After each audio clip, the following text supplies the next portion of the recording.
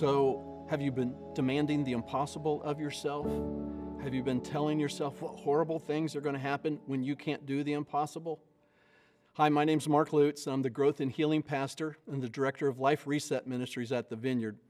And last session, we started our battle plan discussion on fighting against anxiety, and specifically that part of anxiety that comes from us demanding the impossible of ourselves. And so our battle plan has been, and hopefully what you've been practicing, is to let God be in charge of the impossible, to tell yourself the truth, and start meditating on that truth so it goes from your mind into your heart. In this segment, I want to talk about this problem of anxiety, and it's this. This is the battle between worry and faith. And I want us to have a battle plan that's going to help us in the struggle between worry and faith. Worry is the decision to buy into Satan's narrative, and it's the act of mentally rehearsing Satan's victories. Satan's often offering his services as a consultant. He's generous with his giving on the take on any given situation. He'll give you predictions about what's going to happen. He'll always tell you a story, but I'll tell you this, it's never a happy story. It's never a good story. But whenever we buy into Satan's interpretations and predictions, we start to feel worry and we start to feel anxiety. And sometimes it's even like he's lulling us into a trance. He'll be saying to us things like this. He'll say, "You're small and weak. I'm big and dangerous. I'm going to bring pain to your life, and you can't do a thing about it." And then we say, "Yes, I'm small and weak. I can't do anything about it." Satan will say, "When people discover the real you, you're going to be rejected. You're going to be abandoned. You are alone." And I'll say, "Yes, I'm alone." Satan will say, "Destruction is just around the corner, and you're never going to see it coming." And I go, "Yes, I will be caught off guard by the destruction that is surely coming." Satan says, "The catastrophe that you fear most, that's the one that's going to happen to you." And I say, "Yes, it's just a matter of time until XYZ happens." And then we fill in the blank with whatever thing that we fear the most. We're going to lose our job, lose a house, lose a relationship that's important to us, be humiliated, be rejected, experiencing never-ending sorrow and pain. And then again, we do awfulizing. Remember, we talked about that in the first segment. And we say, after all this happens, after Satan has his victory, and then it will be awful, it will be horrible, it will be miserable. And so that's the aspect of worry. Now, this is the battle plan. We need to participate in faith. And faith is a decision to embrace God's truth, and it's the act of mentally rehearsing God's victory. Now, Satan's trick in this is to try to get us to do this. In a situation that's troubling to us, concerning to us, Satan will try to get us to predict exactly what God's going to do.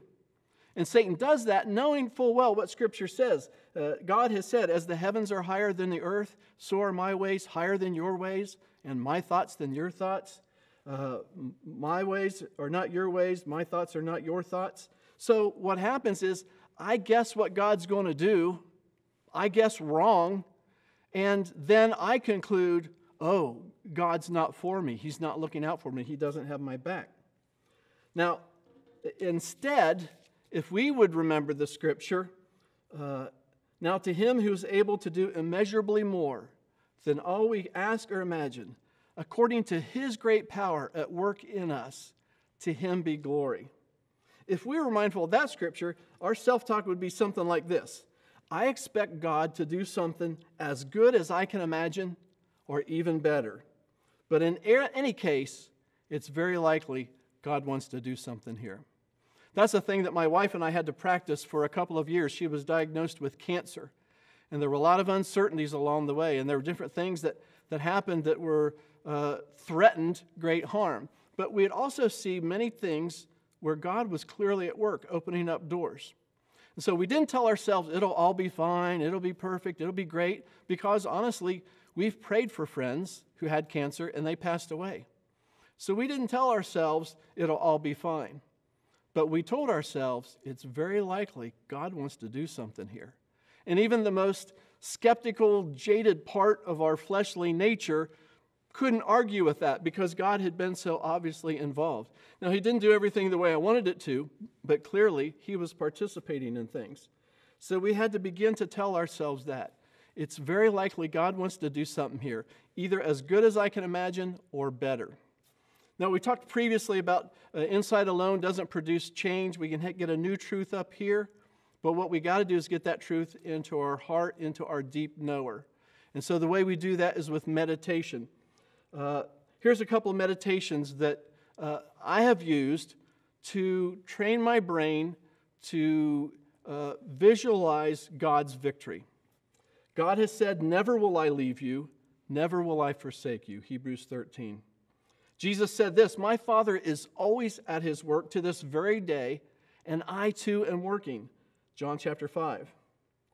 The reason the Son of God appeared was to destroy the works of the devil, 1 John chapter 3. See what a great love the Father has lavished on us, that we should be called children of God.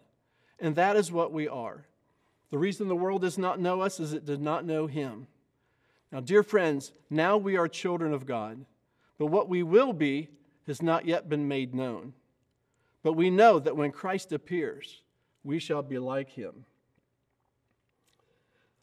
Jesus said this, he says, "I've told you these things so that in me you may have peace.